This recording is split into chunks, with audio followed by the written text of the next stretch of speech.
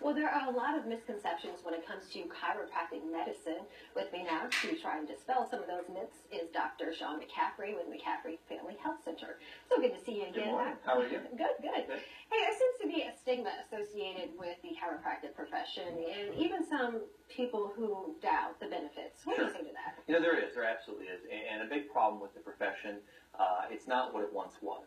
If you go back 100 years or so, the profession was very broad. They dealt with just about anything affecting the human body. And the goal of chiropractic is to put energy into a system. It's like dropping a pebble in a pond. You want to see the ripple. So when the body it's energetic anyway. So when you block that energy by falling down, tripping, sleeping funny, something like that, then the body struggles. It just doesn't want to get up. We saw the pain segment earlier where it was struggling. That's why. That's why you see that. So if you can do something to put energy in, massage, chiropractic, adjusting, anything like that, touching, the body does really, really well. Okay. Well, I understand there's been a push in the past several years from traditional medicine to natural healing arts. Tell us about some of the various styles of natural healing arts that you practice. You know, in our practice we do, obviously chiropractic is part of it. It's a big chunk of what we do. We do a lot of different acupuncture styles. We do herbology, Chinese herbology.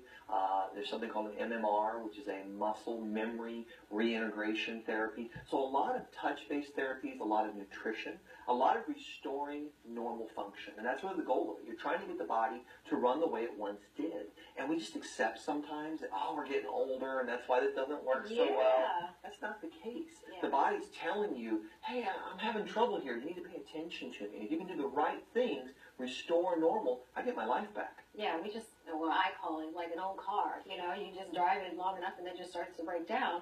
Why would someone choose chiropractic medicine? Does it help with just musculoskeletal issues or more? No, it doesn't. And what's really neat about when you look at chiropractic care and how that field is derived and how it evolved, you can look at someone and just stand there. Like if you sit here and look at me now, I can watch little features about you. I'm looking for, do the hands turn in? Does the shoulder drop? Do you have little tells when the body's trying to say, look, I got a problem here. So when you have struggles, it's okay to medicate. It's okay to do different therapies. It's okay for surgery if you need it. The key to an alternative field or a natural field is to say, can we restore normal? Can we help the body function the way it used to? And do it without such aggressive, dominating therapies, like having a child.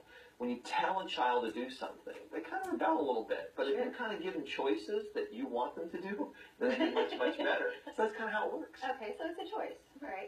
So I understand you believe that many doctors today do not observe and palpate enough when making a diagnosis. What does that mean? You know, because of technology and all the great things that we've done, from x-rays to CAT scans to MRIs to anything else you can think of that nature, we've lost a little bit of our diagnostic ability.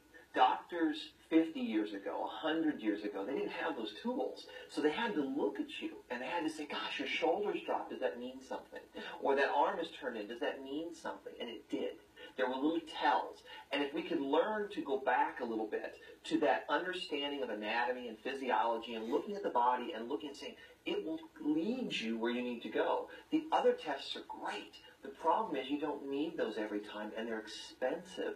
You know, a $1,500 MRI is a great test when it's absolutely necessary. But if you can find that same problem in a short 10-minute office call, it's much better. Why not? To save that money. Absolutely. Dr. Sean McCaffrey, thank you so much for being here. Thank you. Always a pleasure.